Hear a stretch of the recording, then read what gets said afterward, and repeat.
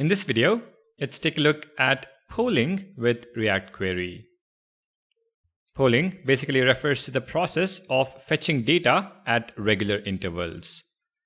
For example, if you have a component that shows the real-time price of different stocks, you might want to fetch data every second to update the UI. This ensures the UI will always be in sync with the remote data, irrespective of configurations like refetch on mount or refetch on window focus, which is dependent on user interaction.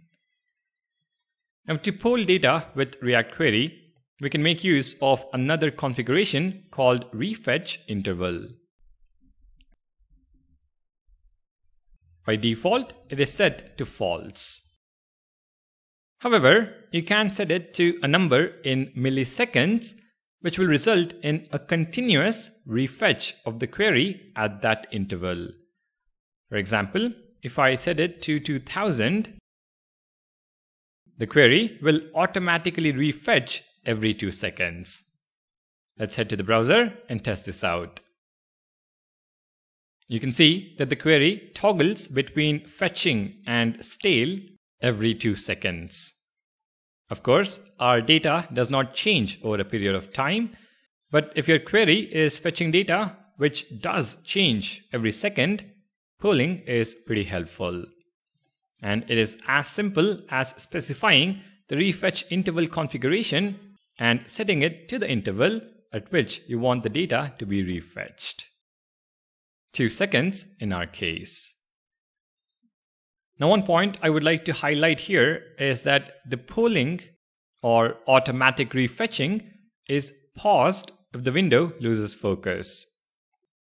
If you do want background refetching at regular intervals, you can specify another configuration called Refetch Interval in background and set it to true.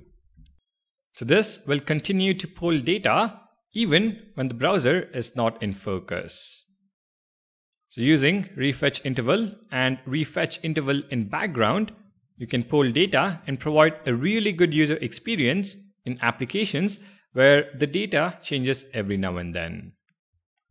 Imagine the code you have to write if you had to do this all by yourself. React Query does it with just 2 properties. I hope you're now able to see just how much React Query simplifies data fetching. If you're enjoying the videos, please do leave a like as it helps out a lot, and I'll see you in the next video.